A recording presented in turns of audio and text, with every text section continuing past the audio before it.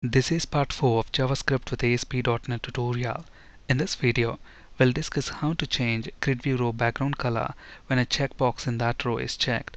Let me explain what I mean.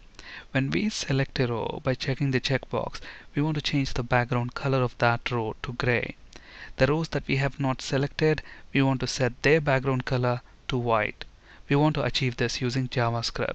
We'll be continuing with the same example that we worked with in part 3 of this video series, so please watch part 3 before proceeding. Now let's flip to Visual Studio. This is the same example that we worked with in the previous video session. This JavaScript function, that is HeaderCheckBoxClick, this function is called when the click event occurs on the checkbox within the grid view header. When we check the header checkbox, all the checkboxes in the data rows of this grid view are automatically checked. When we uncheck the header checkbox, the checkboxes in the data row are unchecked. So when the rows are selected, we want their background color to be changed to gray. When they are not selected, we want their background color to be white. And we know that when click event occurs on this checkbox, this is the JavaScript function that's called. And look at this, it has got a parameter. This checkbox is the header checkbox. And inside the function, notice that we are looping through all the data rows within the grid view control. If checkbox.checked, so basically this checkbox is the header checkbox. If that is checked, what does it mean? All the checkboxes in the data rows are also checked. That means all the data rows are selected. At that point, we want to change the background color of those selected rows to gray. So if checked property returns true, then we know that the rows are selected, and at that point we want to change their background color to gray. So style.background equals, we can either specify color name or color code. Let's actually use color code. And to get gray color, we use 6 letter C's. Else, if the header checkbox is not checked, then we know that all of the data row checkboxes will also be unchecked, meaning the rows are not selected. In that case, we want to set the background color to white, and to get white color, use 6 letter F's. Alright, so let's save these changes and reload this page. And look at this. When the rows are selected, the background color is changed to gray. When they are not selected, the background color is white. But we do have a problem here. Look at this. When I uncheck, or when I deselect a row by unchecking the checkbox, look at that, the background color of that row is not set to white. Why is that? That's basically because when a click event occurs on the checkbox in the data row, we have a separate JavaScript function that's called, and that function is this one, ChildCheckBoxClick. And notice to this function we are passing a checkbox object.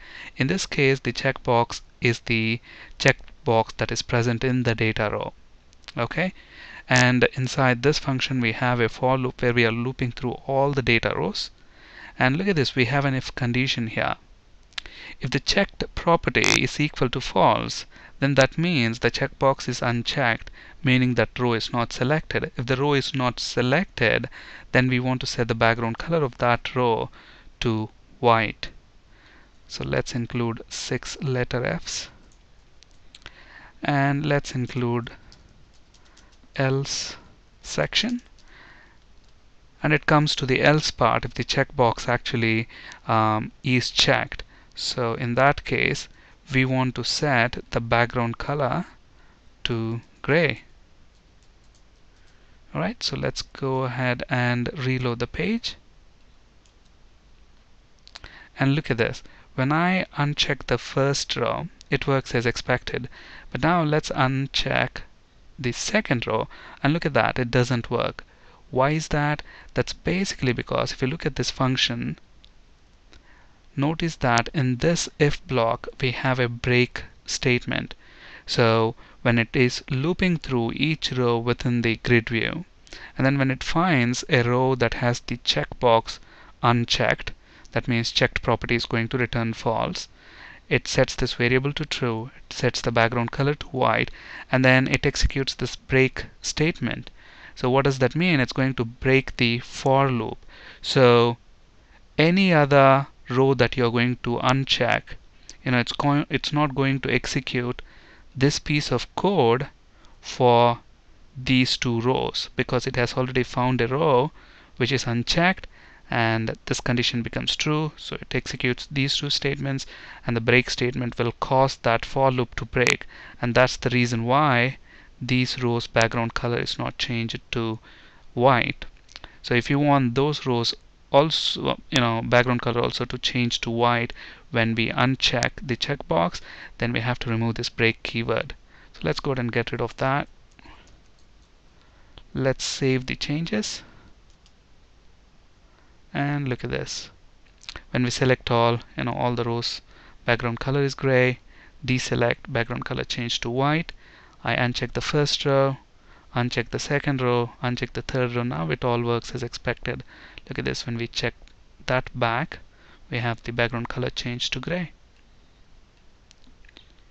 And here is that function ChildCheckBoxClick.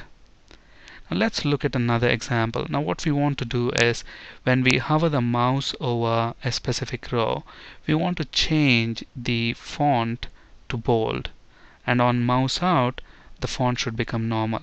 So when we mouse over, font should become bold, and we want to make the font bold in the entire row. Okay, so on mouse over, the entire text in that entire row should be bolded. On mouse out, it should become normal. Okay, so that means we need to associate our code with on mouse over and on mouse out events. And again, these are client-side events, so you can either do it in the HTML or within the code behind file. Let's actually use code behind file. Now we know that this row data bound event of the grid view control will be fired for each and every row within the grid view control. At that point, we can set on mouse over event for the row within the grid view control. So e.row.attributes.add on mouse over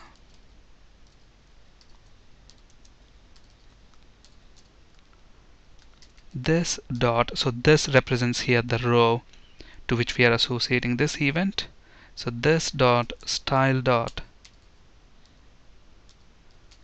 font weight is equal to bold. Similarly, on mouse out, this dot style dot font weight equals normal. So let's save those changes, reload the page, and look at this. As we mouse over, the font becomes bold, and as we mouse out, the font becomes normal.